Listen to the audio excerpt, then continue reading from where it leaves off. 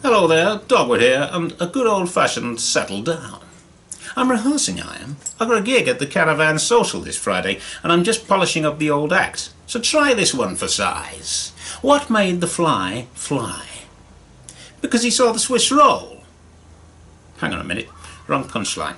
Rewind, start again, shabba. What made the fly fly? Because the spider spied her. Do you get it?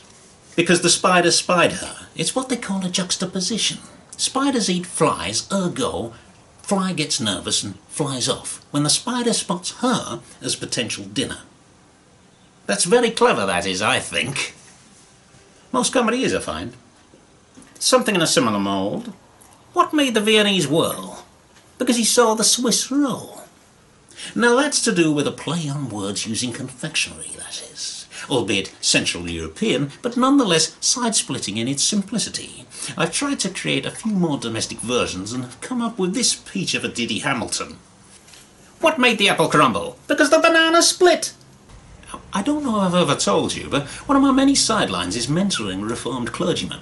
That type of trendy vicar, a bit like Reverend Timothy Gotobed, who did the God Spot at Godfrey FM. The sort of cleric who would come out with claptrap like, and you know, Jesus is a bit like gangster rap. I very much doubt that the alleged Son of God ever spent much time in South Central LA, hanging tough with the rowdier elements. My job is to talk them down from their delusional high perch and to stop trying to sell God as a kind of Carnaby Street Dr. Kildare collared paisley smock. God's not like that. God's more a miserable so-and-so. He might listen to the archers, but only after he's taken his revenge on some poor unwitting oaf who has worn the wrong pair of sandals to church. That's what God's like. God's a bit like me.